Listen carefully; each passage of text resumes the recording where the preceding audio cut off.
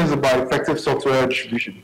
In this presentation, we're going to take a look at the fundamentals of effective software distribution, and then take a look at what current software distribution systems are doing. From this comparison, we are going to narrow down on the flaws that current software distribution systems are having. And then from that, discuss what they enable.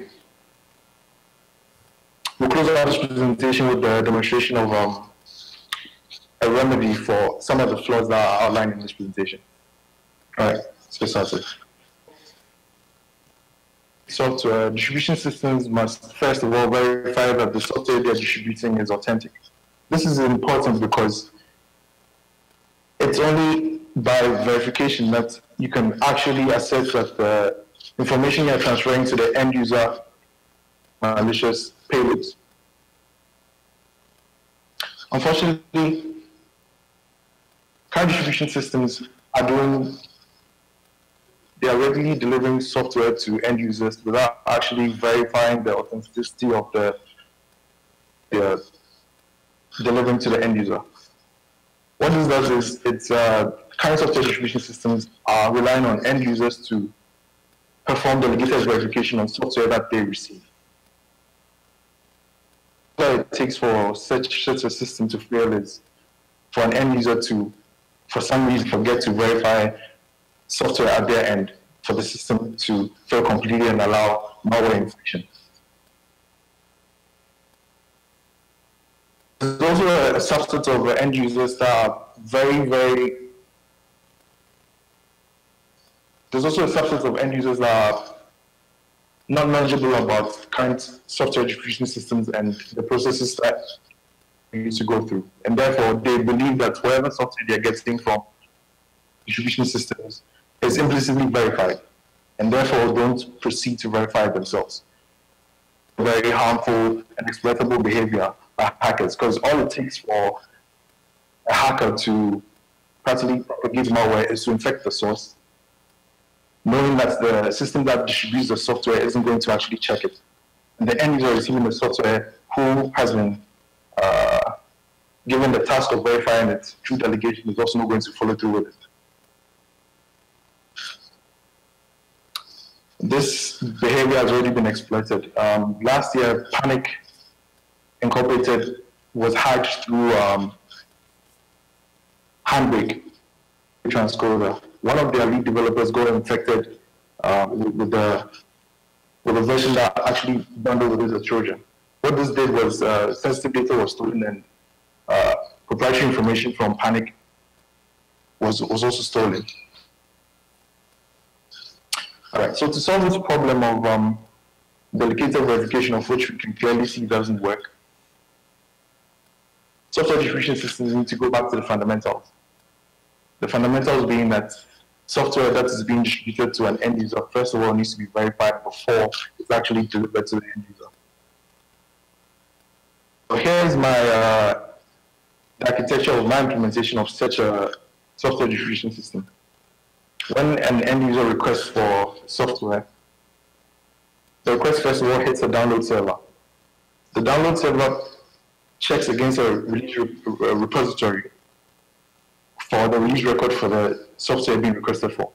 In this release record, you're going to have information that the download server can use to verify that the copy of the software it has is actually authentic and can proceed to deliver it to the end user. Is successful, the end user receives the URL to go ahead and download the software. However, if the check or the verification process fails, the user gets a notification saying that the software that is being requested cannot be verified as authentic, and therefore, for their protection, the download request is not going to be fulfilled.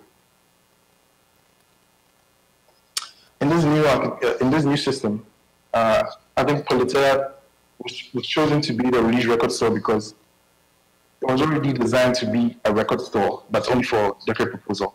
Politeia also has an identity system that easily allows for software development teams to practically have a unique which they can use to publish software. This makes it easy to verify that software coming from the development teams is indeed what is expected to be.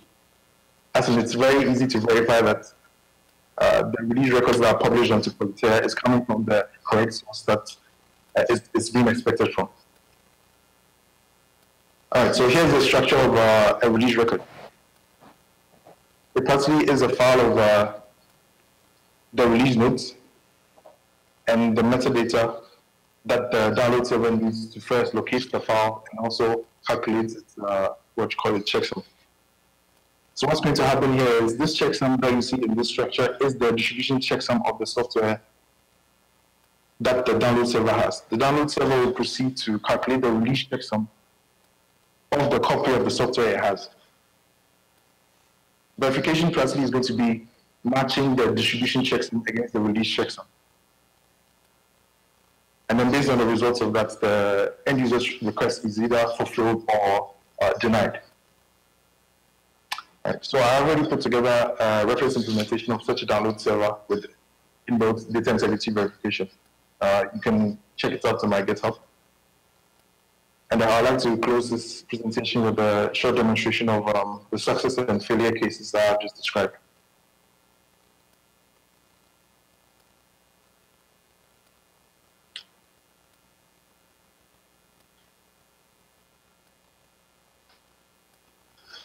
All right, so I already have Politeia running in the background, as well as the download server.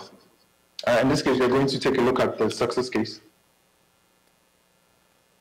So running this, it possibly just creates an entry into Politeia, publishes a record, and then uses the download server to retrieve it. In this case, this is the success case. So as you can see, the payload that was returned to the user has the distribution checksum, which matches the release checksum.